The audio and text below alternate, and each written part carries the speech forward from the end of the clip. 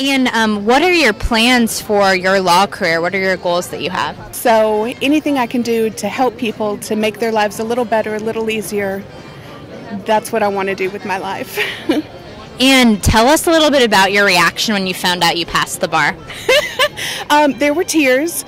Actually, I was at work, and one of the attorneys with my firm called and asked what I was doing. He had been out on a case. He's like, "What are you doing?" I'm doing some research for one of the partners. That's the wrong thing to be doing. You need to go celebrate.